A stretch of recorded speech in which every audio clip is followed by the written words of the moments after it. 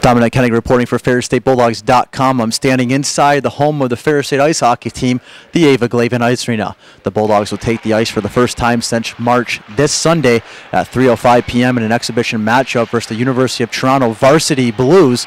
Ferris State will then head to Messina, New York next weekend, Friday and Saturday, to take on the St. Lawrence University Saints. Dan Kowalski and myself will be providing video footage covering a different area of the team each day next week, so check back to FerrisStateBulldogs.com daily to get all your latest information on the Ferris State hockey team.